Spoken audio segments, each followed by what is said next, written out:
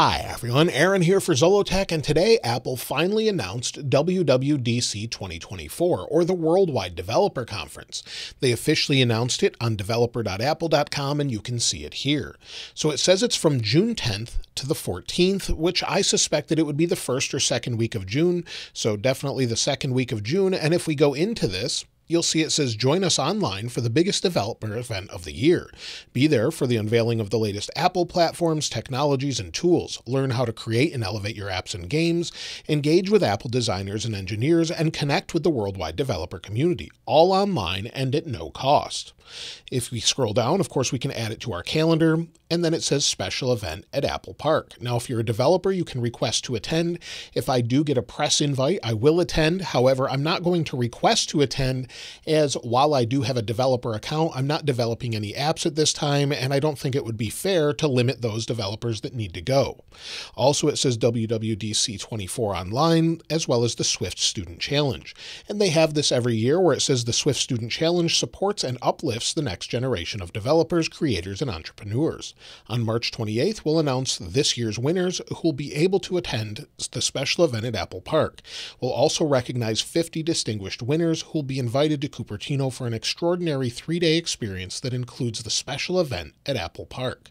So again, this is going to be an in-person event, probably where they watch it on a screen together in the Steve Jobs Theater or maybe outside. It depends on what they decide to do, but last year everyone was outside, and they've been doing that for a while. Also, if we go back to Twitter or X, Greg Joswiak says this is going to be absolutely incredible. So we're expecting a lot of things this time around, and the first thing is, of course, iOS 18. Now, iOS 18 supported devices, so far we're hearing that they're going to support the exact same devices. That means the current devices we have all the way up to the latest 15 Pro and 15 Pro Max, the iPhone 16 Pro and 16 Pro Max when those come out later on, all the way back to what we have now with the XS and XS Max. So whether you have an iPhone 11, 11 Pro Max, or something else, you'll be able to use that, hopefully. Now that could change by the time this releases. We won't know 100% until iOS 18 Beta 1 is released. As far as when iOS 18 Beta 1 should be expected to be released, typically it's right after the event. If we go to the Apple Developer app, of course it's June 10th, and based on that, usually we have a keynote event where they show off the latest version of iOS, iPadOS, and others, and then right after that, usually around 3 or 4 p.m. Eastern Time, we'll have the release of the first betas. So that's what we can expect if Apple continues to do it the same way they have every year. And if we go in here to learn more, again, you can see basically the same thing in the developer app. You can go back and forth if you want to do that. It's not really working right now, but if we go developer app, we're already in it. It brings you to the website, and it sort of goes back and forth. But either way, it's in here. And as far as iOS 18, it's expected to be the biggest update ever. The first or latest rumors that we've been hearing is that Apple will actually allow us to change where the icons are on the home screen. This is something Apple users have wanted for many years, where we could maybe leave spaces or just have rows depending on where we want to place them, not top to bottom, left to right. So that's something that leaves odd spaces like this, and we would love to see this where we could just place it wherever we want. I just hope it's not sort of difficult to move things around like it is with the lock screen where you have all of these different options. Hopefully it will be very simple and easy to use.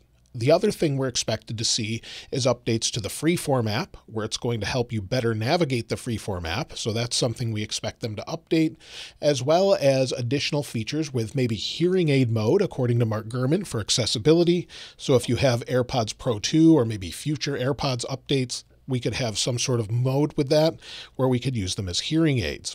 Also, we're expected to have other accessibility features and AI. Apple is working and buying a lot of AI companies. They've worked with Gemini, with Google, they've worked with Baidu, and even OpenAI as well, maybe to use some of their models, patents, or something else. We already know for sure that Apple's going to be bringing RCS messaging. We know that for sure. They've already told us that. And one thing I think many people have been asking for is split view. Now, I talked about this last year. We thought iOS 17 would have it. Apple has it on iPadOS, but we don't have it on iOS just yet. So maybe we'll see split view in the future, maybe we won't. Also, they continue to update the battery settings screen, and hopefully they update it again where they give us better information here and maybe time with screen on time since last charged, not in a 24-hour period. I would love to see that with updates to battery health optimization and much, much more. Also, of course, one of the main things many of us want is stability. So this is expected to be a huge update. Hopefully it's some sort of rewrite to add that stability, make things more consistent, and hopefully have some sort of redesign in general. Now, also we're expecting other updates. iPadOS 18 should have similar updates, and watchOS 11 is expected to actually be a pretty small update. So if you're using an Apple Watch, watchOS 11 is expected to be minor. They sort of redesigned it quite a bit last year with watchOS 10. Of course, tvOS and HomePodOS 18 are expected, and visionOS 2 is also expected for Apple Vision Pro with a codename of Constellation, according to Mark Gurman. So we're waiting for that. We don't know what that will entail just yet. So far, though, there's nothing about the Mac. We have no idea what the Mac is going to have, and we don't know if they're redesigning it, doing something dramatic. We just don't know at this point. There's been no leaks or rumors at all about it. As far as hardware available at WWDC, we could see some updates to things such as AirPods. We don't know that for sure. Mark Gurman has said to expect them later in the year, but AirPods 2 and 3 are expected to be replaced, with AirPods Pro 3 coming later next year. Also, we could see updates to Mac Mini and Mac Studio to bring them up to the M3 chipset, and maybe something completely unexpected. Sometimes we see hardware such as the Apple Vision Pro last year. Sometimes we see nothing. So we'll have to wait and see what Apple does, but I'm looking forward to see maybe hopefully a surprise we haven't heard about yet. As far as the iOS 18 public release, typically we have that release sometime in September. That coincides with what we have with the iPhone. So iPhone 16, iPhone 16 Plus, iPhone 16 Pro, and iPhone 16 Pro Max. Typically they'll launch the iOS 18 update about a week or so before that releases to the public and the phone launches. That's usually what we can expect. So we'll have a bunch of betas from WWDC all the way up until September, and then we'll get the final release then. That's usually what Apple does.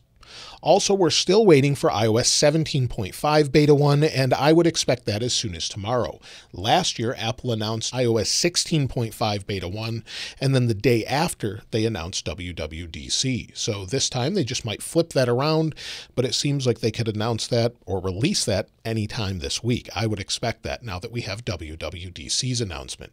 Of course, the WWDC invites will go out a little bit later, usually in April or a little bit after that, and we'll know if Apple's inviting me and others as well.